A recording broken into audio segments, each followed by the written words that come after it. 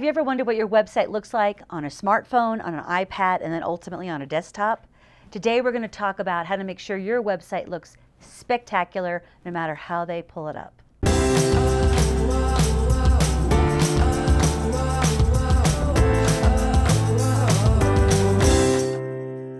If you've designed a new website, or you have a site that's maybe, say, over 3 or 4 years old, one of the things you really need to check out is if your website is mobilely responsive. So I pull it up on a smartphone and I can see it this big. I pull it up on an iPad, I see it this big, and then I pull it up on a desktop and I see it this big. Now the problem is that Google has over 40% of its traffic is coming from mobile devices, from iPads, from smartphones, and from desktops.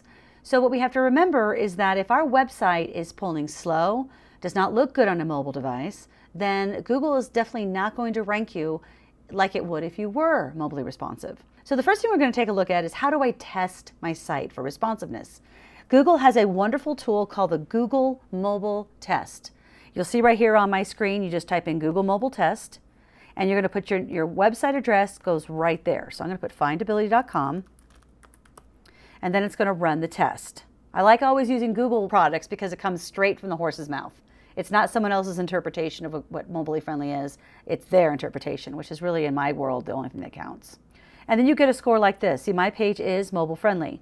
Now, there's always ways of making it look a little bit better in mobile. So the first thing is pull it up on a smartphone and see how it looks to you. Does everything beautifully collapse? Does it become a smaller version of itself? Or do you get the little hamburger? It's called a hamburger in the top corner, and it's got like 3 pages on it. That means it's taken your primary navigation and popped it over to a shortened navigation, which is really nice. And then if you scroll down on the Google Mobile Test, it'll give you all kinds of things that you can change to make it more mobilely responsive. Okay, now we're going to bump over to my website here. When you're looking at the websites, you have to be mindful of everyone has a different monitor size, they have a different phone, they have different iPad sizes. People pull up things in all different kinds of environments. So we want to make sure that our website looks great in all of them. Now take a look at my site here. We've got your traditional website, we've got the phone number on the far right, social icons, logo on the far left, and we're going to scroll down. So I have the big sweeping graphics on the front. I've got 3 images here. I've got my Run Your Findability score, as well as this map. And the map has been a game changer for me because this map shows people exactly the path they have to take. Whether they work with me or they work with someone else, this is their ideal path. Now check this out. When I make it small, like it's on a smartphone, this is what it does. So I put my end of my cursor right here, right on the edge of the browser, and you're going to pull it over. Pull it, pull it, pull it. So we're going to pull it, pull it. And now you'll see here that the website has beautifully collapsed on top of itself. You see that? I've got my hamburger right here. That's where the navigation now lives. Then as you go up, scroll down, you'll see those are the 3 boxes that were on the front of the home page. There's my content. There's my grader score. And look at what my map did. It just turned into a long progressive map as opposed to the wide one you saw earlier. Keep going. There's my personality indicators. Meet Tamara, meet Nora, and meet Deborah. So I've taken those opportunities to feature 3 of my clients. We all came into a WeWork, and I got a film crew and a photographer. We did it all on the same day. It was amazing. So if you think about how can I effectively build or craft a new website that's going to be mobilely responsive, a couple things you have to think of. The first one is if you have those sliders on the front are going to slow the website down. There's just there's no 2 ways around it. So you need to make sure that your web designer understands how to make that image compressed. So it has lots of gorgeous look and feel, but it's also at the same turn compressed, so it's not going to take forever to pull up on a smartphone. The other consideration is when you're thinking about creating images for a site, the images must be small or they'll pull super slow. So when you pull your website up on a smartphone, or maybe ask some of your colleagues or employees to pull it up, see what they see. Now, one thing that's important also is that it's a lot of back and forth when it comes to designing a responsive website. You'll see here on my homepage that there's an underline right underneath the phone number. The underline indicates that on a mobile device, you can click on that from the mobile device and it will actually call that number. There are certain things you must do in order for those elements to work on a smartphone.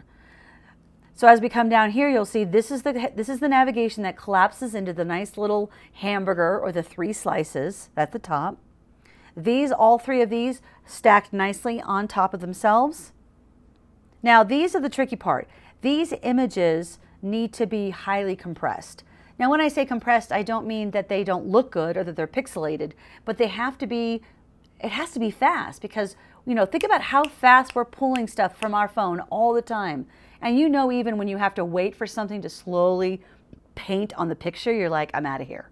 So it's incredibly important not to get so involved in the look and feel that you forget about how that user engagement is coming together.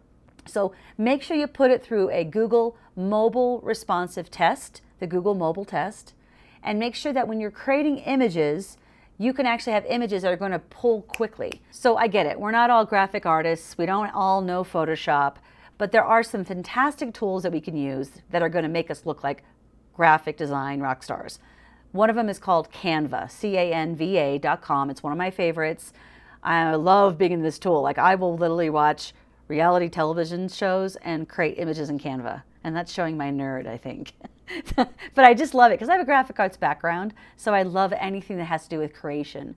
Now, when you're thinking about a mobily responsive website, now you have to be thinking about my blogs have to look great in a mobile device, my content has to look great. How do I make sure that that is created? I'm creating those so that they are going to pull fast but still look great. So what I'm going to do is I'm going to come in here and I'm going to, this is canva.com. You come to this Instagram post, you can pick any image that you want. The nice thing about Canva is that it gives you all the presets for all the different social sites. So you don't have to like look it up every time you go. All right, so let's just say this is my image. And I'm going to change this to get found. Get found organic. There we go. Lemon squeezy. All right, so that's now my image. The nice thing, what you can do is when you finish creating your images, you can go in here and you can pick however you want it to download. Do you guys see all these?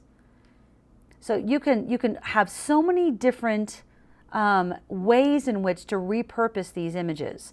Now, when you go to download it, do you see how it says compress file right there? So when you go to download the PNG file, you want to make sure that you check the compress file and then download.